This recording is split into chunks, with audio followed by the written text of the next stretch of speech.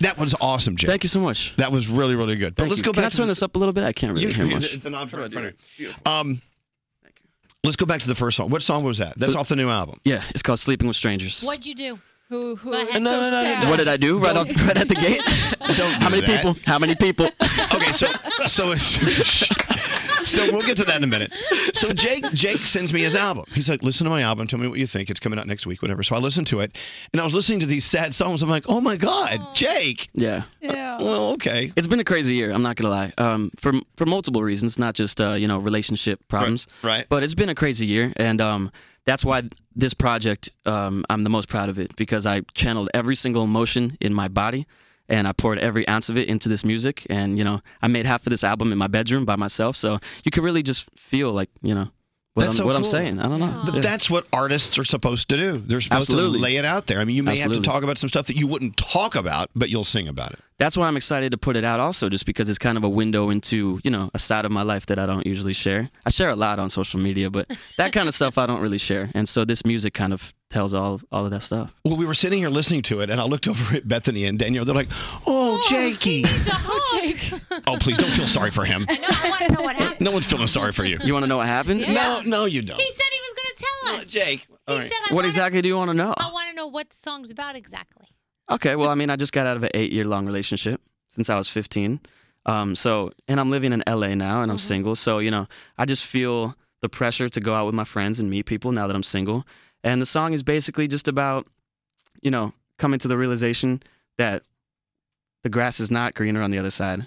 Yeah. And, what I had before was a little bit better. Yeah. I mean, it kind of gets a little monotonous going out and doing the same thing all the time. And, maybe I'm just not going to the right places and meeting the right people. I don't know. I know, but unless you, murdered her and put her head in your freezer, she's still out there. So maybe the song... Or is her head in your freezer? No, absolutely not. What if the song makes everything okay?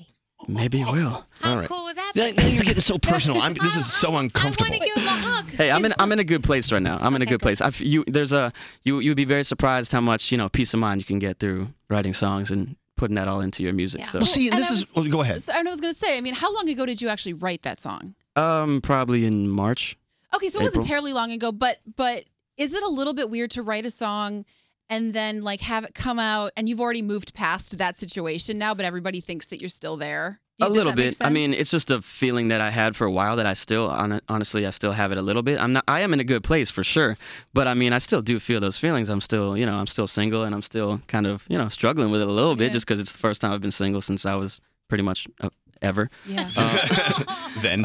Yeah, but I mean, it's cool just because it means a lot to me, and I can listen to the song and just kind of.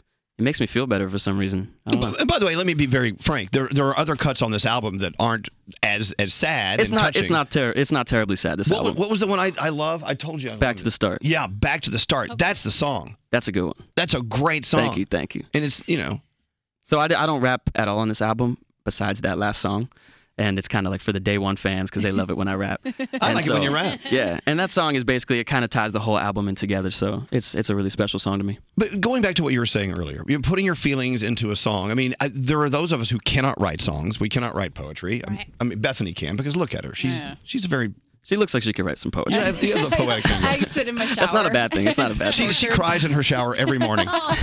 But the thing is we all need that outlet, and you have it. For sure. But so those of us who don't have the ability to write our feelings down and write songs, we got it all bottled up. We got to find new ways to do it. We go in a room, close the door, and scream really loudly. We do. Yeah, that works too. There's so many ways that you can, let yourself What go. I do is I yell at I yell at Scary. I yell at our producers. Really? I'm in studio punching bag. She is. Makes me feel much I'm so better. sorry about that. Let's see. Wow, Scary. What did you eat last night? I had hummus. Oh, I got you a Snapchat filter, by the way. There's a Snapchat filter right now. Really? Where It is it? says Jake Miller, Elvis Duran on the morning show. Really? Hell That's yeah. so cool. I guess that'd be on. I'm asking where it is. Well, I guess that would be on Snapchat. It's at this building right this second. Let's see. Text messages. My uterus just skipped a beat, says Dana. Oh, He's an amazing singer. Heavens. Okay, let's get.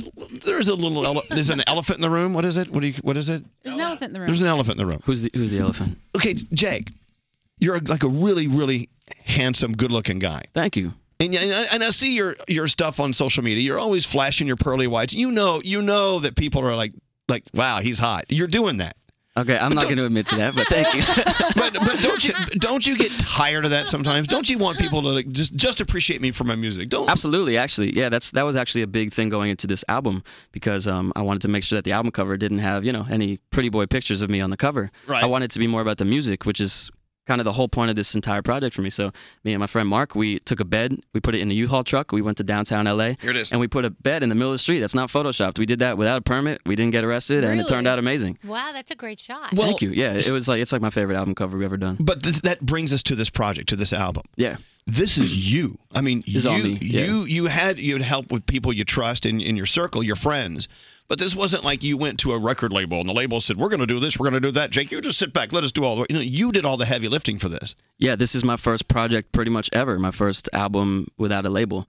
I was signed for a while and we just kind of parted ways, and it's a new chapter for me, and I'm having so much fun right now. I have complete creative control. As I said, I've made almost this entire album in my bedroom. 2 feet away from my bed is my mic stand. Right. 2 feet away from my bed is my keyboard where I make the beats, and I write all my music in my bedroom. So if I did work with any writers or producers, it was just my friends who I invited over to my house. So how many times in the middle of the night did something come to you? You got up and you like recorded it. Oh, so many times. It's usually just voice memos where I literally dream of melodies, I swear. I'll wake up and I'll just like hear a melody and I'll be like, is that a song or did you just make that up? And I'll just sing it in a voice memo. And sometimes I'll write complete songs without any music in mind, and then I'll make the music to it afterwards. And Wow. yeah. A lot of people don't understand what goes into making an album. And when you're with a big music company, they have resources beyond anything you can imagine. I mean, they have departments that come up with artwork for album covers. They have everything. Plus, they tell you what they think you should be doing, and you may not, as an artist, always agree what they suggest you do. For sure. They heavily suggest you follow their ideas. So, to do what you just did with this album that's out at midnight tonight, by the way, Jake. Yeah, I'm so remind excited. everyone, just in case you forgot. I love it. In case you want to buy it. I love it. What you did, all the heavy lifting yourself, what did you learn from this experience? Things that you never even thought of when you're like, I'm going to do my own album. Was it as easy as that? No, definitely not. Talk about the challenges. Well, first of all, I've never produced my own beat or my own music in my life before, 2017. I went to Guitar Center. I had this like revelation. I'm like, I want to be, a one-man show. I want to be able to do it all. I don't want to have to rely on anybody. I don't want to have to spend all this money to book out fancy studios and rely on all these other writers and producers. I want to go to Guitar Center, buy all this cool equipment, set it up, and learn how to do it. And That's expensive. It was a little expensive, but I'm investing in myself. So I sat on YouTube for 8 hours every day for a few months and learned how to make my own beats. And it wasn't easy for sure. And more than half of the beats, 99% of the beats I made ended up in the trash can. But it's just like now that I know how to do it, it's like a tool that I can use forever. That's your next album, a trash can full of beats. A trash can full of beats. So I'll sell them right now. So when your album, this is the story. When your album comes out tonight at midnight, it's gonna be just a brand new day for you. It's a new chapter. It's a new chapter for sure. I'm just like in a completely different headspace right now. Are you scared? Are you frightened? Are you excited? I'm surely you're excited. I'm excited. I'm not scared because my fans, no matter what, whether I'm going through a breakup or parting ways with my label, no matter what I'm going through, the fans are always there, and they're only getting more passionate. And I can see it on social media. I talk to them all the time. I see them at the airports. They're downstairs in your lobby right now. Yep. It's like they've only gotten stronger. So I know that we're going to be just fine. That's so awesome that you have like people, especially the fans, because they're the ones who've been with you since the beginning. Yeah, and like of course. you said, they're the ones that accept you through all the changes that you go through, even musically. Absolutely. I started rapping when I first got into this, and then I started, as an artist, I want to push myself and always get better and try new things. So I was like, okay, I'm going to stop rapping for a little bit and just sing. And some of the fans, like 1%, was like, no, we only like you because you rap. And then most of them, 99% of them, were like, you do you, stick to you, do your thing, and we're excited to hear it. So yeah. I don't know. I'm very lucky to have them. So hearing your story like this, it makes people just really want to root for you. I mean, everyone, when they hear your story, they hear how genuine you are and what it took to do this very personal thing, this total passion project, if you want to call it that. For sure. It makes people just like, yeah, come on, Jake, come on. Yeah. Good for you. That's amazing. I mean, at the end of the day, as I said, my fans are like the best fans in the world no matter what I put out. So, if I get more fans from this, that's great. If my fans love it, that's amazing. But to me, this was just like therapy. You had to do it. This. Yeah, something you had to do. I had to. And it's not easy. No, definitely not. But people see you on stage and like doing whatever you're doing, having fun. I know it's fun, but easy it's not. it's so easy to make your life look perfect on social media. My life is far from perfect, you know, especially this year was probably my hardest year of my life, my lowest year. And to be able to come out with this album that it kind of tells a story if you listen to it in order.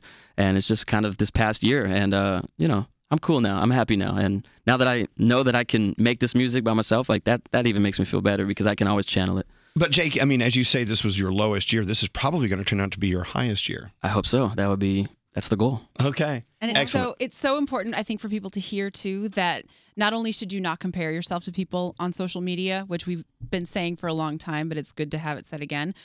The fact that you taught yourself how to do all of this means that you really can, anybody can take control of their life and say, you know what, I want to make a change. I want to do something. Absolutely. You did it. Very good point. Well, Plus, use social media for things like, you know, pictures of the pancakes you're eating. Do I do that? I don't really like pancakes. No, I'm saying. Wait, you don't like pancakes? Put some more food. Who doesn't like pancakes? Well, he don't like pancakes. How about bacon? You like bacon? A little bit. Depends What what do it's you eat? Well, what do you eat if you're not eating pancakes and bacon? What the F is wrong with you? on. A lot of Chipotle, a lot of pizza. Yeah. All right. You're good. All right. So, you know, maybe give us more food porn online. We'll be happy about that. But anyway, enough of that. Jake Miller, the new album is 2 a.m. in L.A. It's all him and the people he trusts. Yes. It's available tonight at midnight. You can pre-order it right now, by the way. You cannot. You cannot? No. Why don't you do that? I don't know. I wanted to, you know, have it all out at once. Maybe next time I'll do that. I just uploaded it to iTunes like literally like a week ago.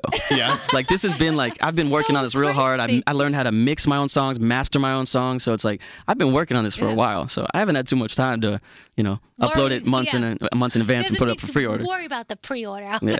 All right. But you can get it tonight. Tonight. Let's all stay up till midnight. Set Let's your do it. alarm. Yeah. All right. So what we need to do tomorrow on the show is to remind people waking up. Hey, yesterday at this time you heard Jake Miller.